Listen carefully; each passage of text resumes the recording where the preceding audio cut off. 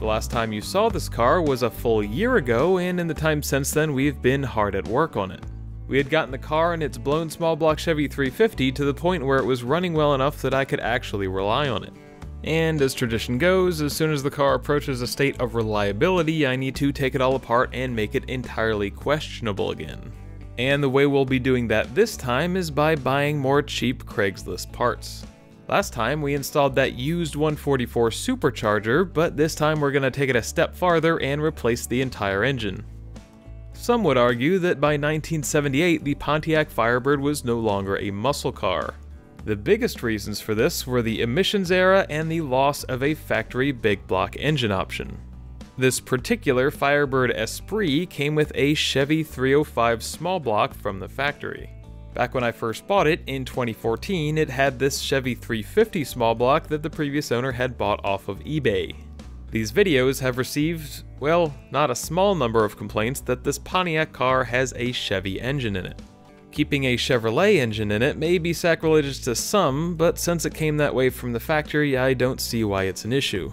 Moreover, the car is already set up for that style of engine, and it'll be much cheaper and easier to find an engine in that pattern and build it the way I would like to. And so, with that plan in my head, I set out looking for the most ubiquitous big block Chevy, the 454. I was looking for either a Mark IV so that I could keep a mechanical fuel pump, or a Mark VI for an all-around solid design and well-flowing cylinder heads. And after a few months of casual searching, I came across this listing. An 88 or 89 would be a late Mark IV, which is exactly what I wanted, and I would be replacing the intake and rebuilding the engine anyway. So, at $200, it seemed like the perfect choice. The seller said that his buddy had pulled the engine from a junkyard in Carlisle from an 88 or 89 Suburban. He said one of the cylinder heads had been removed and the bores looked good, but otherwise didn't know anything about it. The first thing that was obvious upon seeing the engine is that it was not from an 89 and it's not a Mark IV at all. This is a 5th generation 454, which is not the most desirable model. It's not so much that there's something wrong with this design in particular, it's just that it's not as compatible as the newer or older models. And it doesn't have the provision for a mechanical fuel pump like I had wanted to run. But I didn't think I would be able to find one for cheaper, and I was already there, so we went ahead and shook hands on it. I very carefully rolled the engine past his terrifyingly nice Camaro, and we loaded it up in my truck. Since he felt a bit bad that the engine wasn't quite what I was looking for, he even threw in the engine cradle, which makes this an even better deal. I haphazardly strapped it down and drove home with all sorts of plans in my head about what was going to happen with this engine. It wasn't exactly what I'd wanted, but it was the price that I could afford at that time. The outside of the engine looks nice and rust-free, which is probably thanks to the 1/4 inch of grime covering it. The insides of the engine are definitely a question mark, but since it's just a lazy old big block, I figured it was probably okay. A good sign was that the engine rotated freely. You could pry between those bolts on the harmonic balancer and turn it over fairly easily. And with the engine finally back home, we'll unload it from the truck. With it on the ground and unhooked from the crane, we can roll it inside. Though not without a certain degree of difficulty, since this is a heavy engine and the casters are not fantastic. But eventually we get it moving and into the corner of the garage, the only place there is currently space for it. It sat there for a little over 2 weeks before I finally found the time one evening to take the heads off and get a look inside it. The first thing we need to do is remove the valve covers. This is very easy because there is only one finger-tight bolt holding each of them on. With those out of the way, the next thing we'll do is remove the rocker arms. These later generation engines use bolt-in, non-adjustable rockers. For the most part, I like this design because it keeps things simple. We'll use the impact gun to go through and very quickly remove all 8 from this side of the engine. And with all of those off, we can remove the 4 push rod guide plates that were underneath them. And then we'll grab each of the push rods. There are different opinions out there about this, but I don't feel like it particularly matters for these parts, so I wasn't keeping track of which goes where. With all that stuff out of the way, the next thing we'll do is go around and remove all of the cylinder head bolts. Each head is held in by 16 bolts, and we'll loosen them by starting on the outside and spiraling towards the center. This detorquing procedure will help reduce the possibility of warpage. Some of them were pretty stuck in place, but luckily, unlike most of our rebuilds, none of them actually broke. Pretty soon, we have all but one of the bolts removed, and that one is just hanging on a few threads to help keep the cylinder head from jumping off. Not like it was about to budge on its own though, since the head was very stuck in place. The pry bar didn't seem to be doing anything, so we went straight for the big guns. And by that, I mean a 4-foot long 4x4 wedged into the intake valley that will hit on the end with a 2-pound dead blow hammer. That was able to do the trick straight away, so we'll remove that safety bolt and lift the head off. It probably goes without saying, but these iron heads are nice and heavy. We'll set that out of the way, and we can finally take a look in the cylinders. Unfortunately, this is where things started looking a little bit grim. The cylinder walls weren't terribly gouged or worn, but number 4 here was pretty rusty. And while the most obvious, it wasn't the only one. Water had definitely made its way through the intake ports on this engine and done some damage. We'll spray down the cylinders with WD-40 and wipe off at least a little bit of the surface rust before moving to the driver's side to remove the other cylinder head. The process here is the same as before. First, we'll unbolt all of the rocker arms, then remove the guide plates and the push rods themselves. We'll spiral in and remove the cylinder head bolts, once again getting lucky not to break any, just leaving our one partially threaded in safety bolt. We'll crack the head loose with that same 4x4 and hammer, finish removing the last bolt, and carefully lift it off. And unfortunately, this side looks even worse than the other one.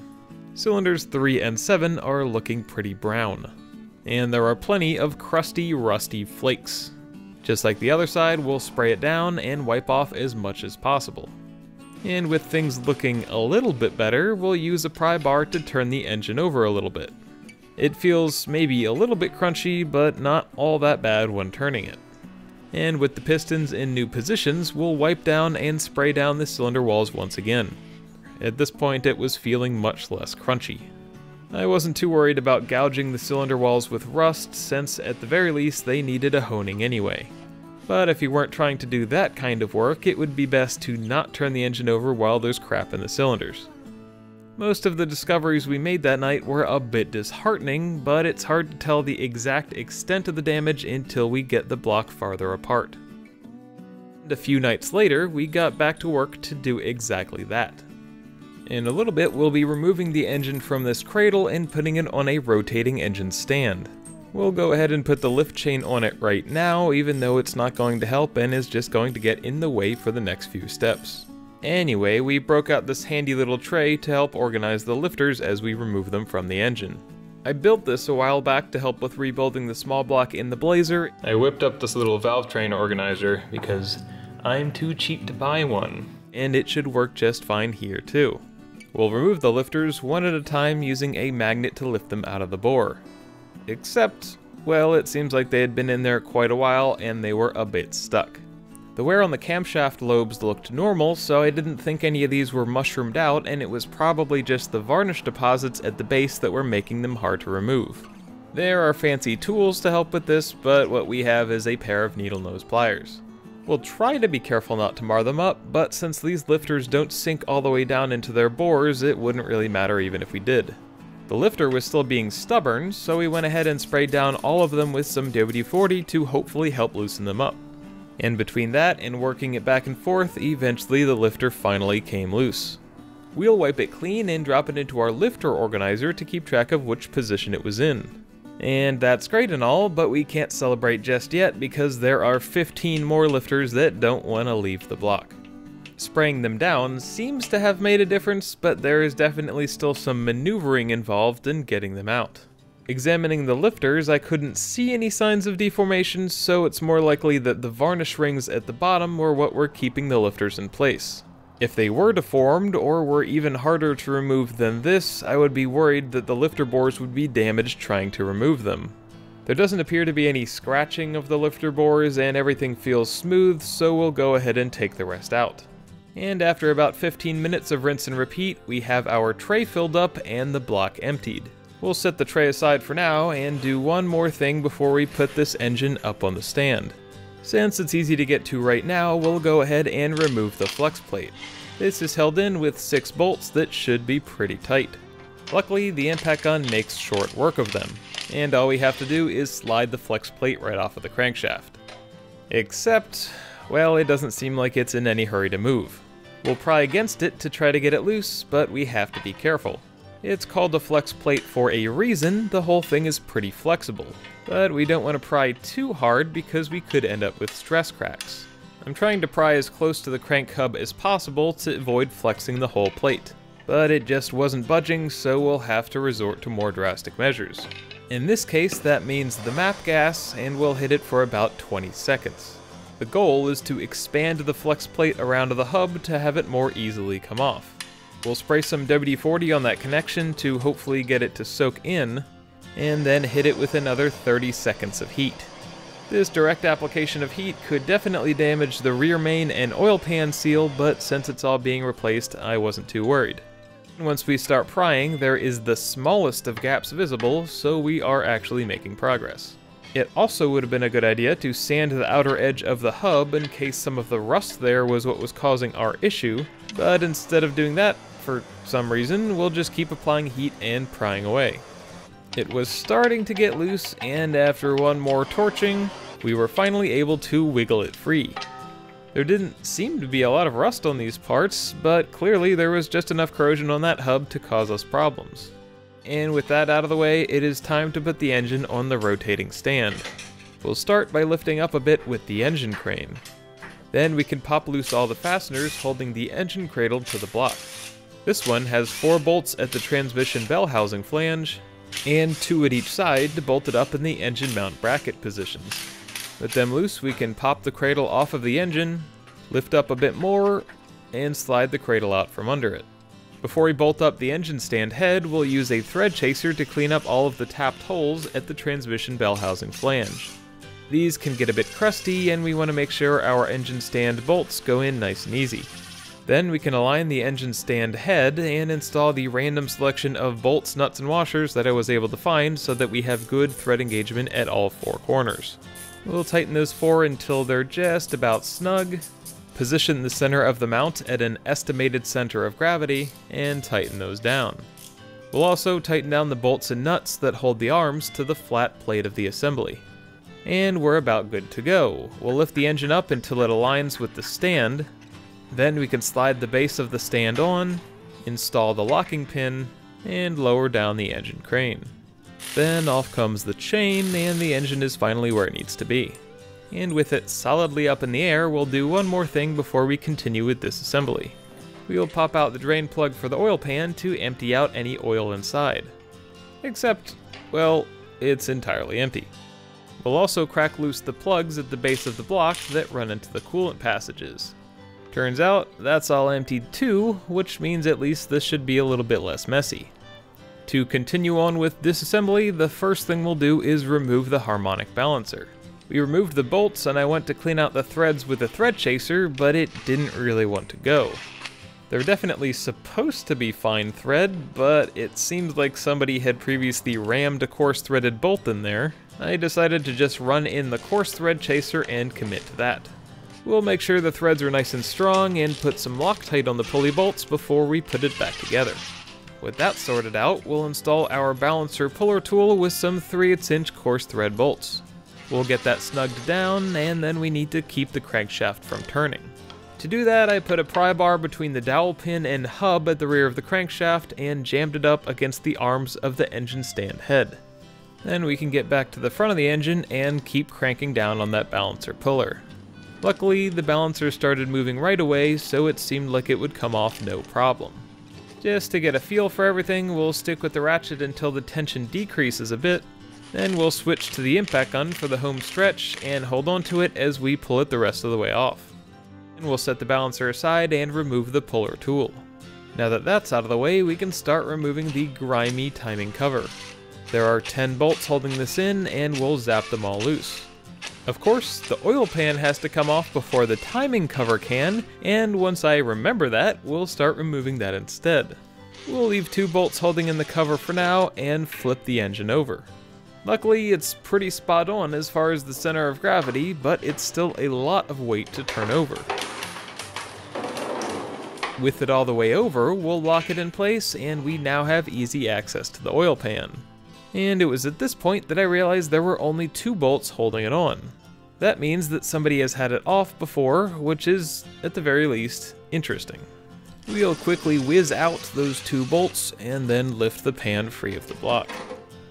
And the oil pump's gone. At least they left the bolt for it, and I had planned on replacing it anyway, so it's not that big of a deal. We'll unthread the bolt that's supposed to be holding in the oil pump, and get back to the timing cover.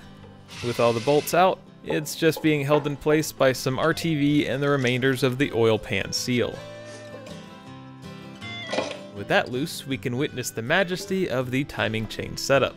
Clearly, there's a tremendous amount of slack in that chain. It looks like the cam gear has about half a tooth's worth of movement, which on a 38-tooth gear means about 5 degrees. This slack isn't doing the engine any favors, but it probably wasn't running all that bad either. And this is all down to the amazing decision to use plastic teeth on the timing gear. It's yet another part we will definitely be replacing.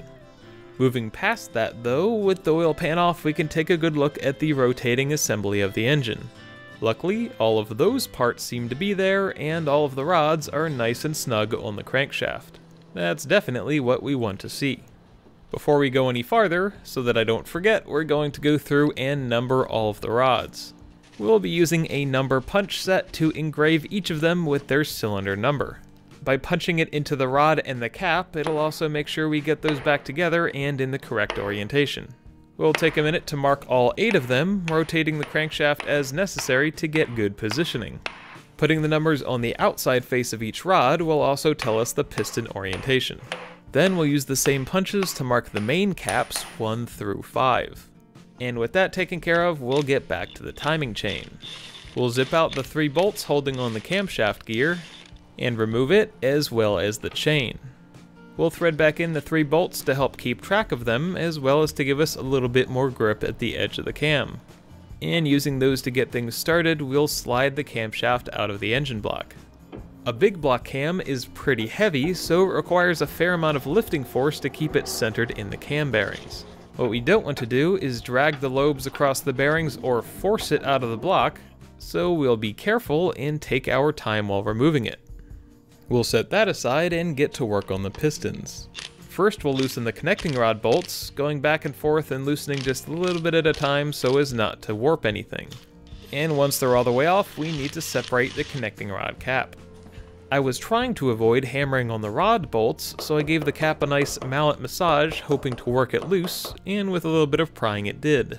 I gave up this technique on the other caps and just gave a few mallet taps to each of the rod bolts, and that knocked them loose a bit more easily. Once the cap is off, we can remove its bearing half, and then slide a piece of 3/8" hose over each rod bolt to help protect everything as the piston is knocked loose. We'll drop a length of PVC pipe up against the bottom of the piston to help knock it out of its cylinder. And we'll use the mallet to tappy tap it all of the way out. Of course, you also need to be ready to catch it so you don't just shoot it out onto the floor. And there's the number 1 piston removed. We'll reinstall its cap and thread back on the nuts to help keep track of everything. Then we excitedly get to repeat that process 7 more times. Throughout this, some of the pistons were resisting more than I expected. The rusty cylinders like 3 and 7 were definitely the worst, but there was also something else going on. And it was only after knocking a few of them out that I realized what it was. You want even more proof that there was water in this engine? That's ice. All the water must have dripped down when we flipped the engine over and it all froze, sitting on the top of the piston. I admittedly didn't notice it at the time, but in this clip from right after we flipped the engine over, you can see water splashing around in the pistons. That oil ring also full of ice. It's totally frozen, and not in the usual sense. Clearly there was still a good amount of water in there. It also tells you how cold it is right now. It's quite cold. But despite the frigid complications, we were still moving forward. And we're finally to the last big part of the engine that needs to come out, the crankshaft. This is a 4-bolt main engine, which makes me really appreciate having the impact gun. We'll spin loose all of the bolts in the reverse of the torquing sequence. First, just loosening the outer cap bolts, we'll start at the outer edges and work our way towards the center. Then once they're all loose, we'll repeat that same process with the inner bolts. Pretty soon we have everything loose and the caps are ready to come off. We'll pull out all of the bolts, and set aside all but 2 of them that we'll use to rock the caps loose. Those bolts give us a bit of extra leverage, which we're going to need because the caps are pretty stuck in place. But with a bit of wiggling, we're able to remove the first cap. We'll work our way down the line and do the same for 2, 3, and 4. Pull off the bigger chunks of the oil pan seal that are still stuck to the engine and that rear cap, and try to tap number 5 back and forth to loosen it up. It took using some long 3/8" extensions to really get it moving. We finally got it free of the block, but that rear main seal was so stuck to the cap it would not come off. So we'll just lift the crankshaft straight up out of the engine with that still attached.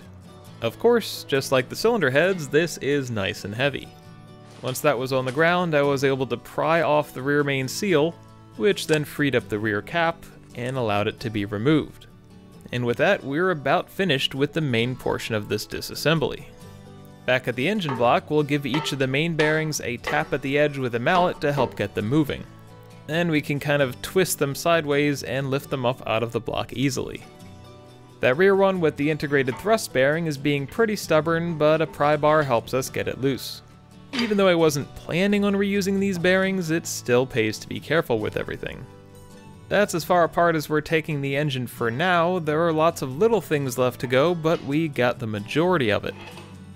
With all the pistons out of the way, we can finally flip the engine back over and take a good look at the cylinder bores. Turns out, the initial impression we got about them was about right. Number 2 looks pretty reasonable, number 4 has a fair amount of rust, number 6 looks pretty okay, and number 8 doesn't look too bad either. But unfortunately, the other side is where the real problem lies. Number 1 looks like a bit of a mess. But number 3 is the worst so far. Some of that is more than just surface rust. Number 5 isn't winning any beauty contests, and number 7 has some rust issues as well. I tried to clean the cylinders up, hoping that some of that would just wipe off, but no such luck. If anything, the oily, watery, rusty mixture was making them look a little bit better than they were.